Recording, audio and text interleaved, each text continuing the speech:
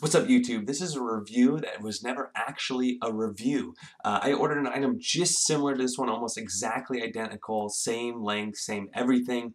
I waited over a month because these things come from China. So, as you see, if I ordered it today, is 4/10.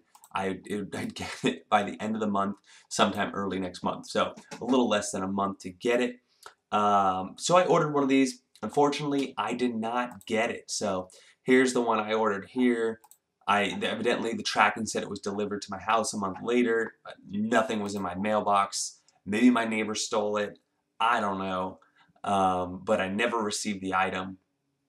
And basically I tried to appeal the case, but I didn't. So I was out 16 bucks, So that's the reason I got it. Was I do have a lot of big SD cards from like my shooting cameras and things like that.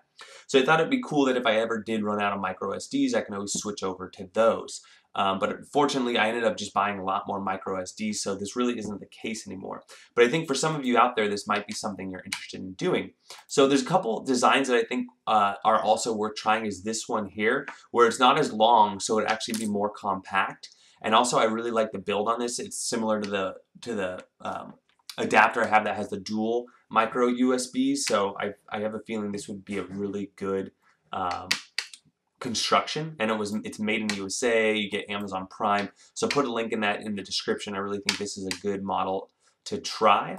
And then there's this model, and I've been reading reviews on it and talking. A friend of mine has one, and see how the micro SD part here, it actually is a lot smaller, so it tends to come out. So you could be like mid-game, and then this thing comes out, and you can corrupt your SD card. No fun. So besides, being able to take on the larger SD cards instead of, having to buy a micro, it's a little cheaper. As you see here, it's $42 for a 128 class 10 versus $45. So you save like $4. So after like 3 or 4 of these, you make your money back.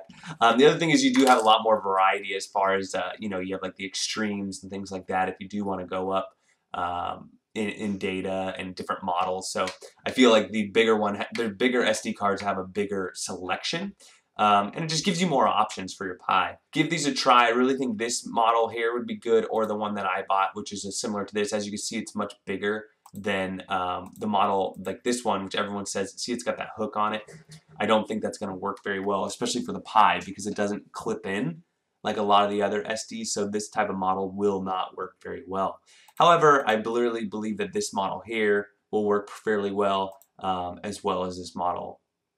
You can see that it's not as big of a hook. Definitely is much wider in those areas. See, that one has like a bottle opener. Smaller bottle opener. Smaller bottle opener. See? You see that? Everyone's like, well, I don't know what you're talking about. The hole here, right here, right here. See that little area there? It's going to make a big difference as far as it being stable inside of there. See that? Boom. HD.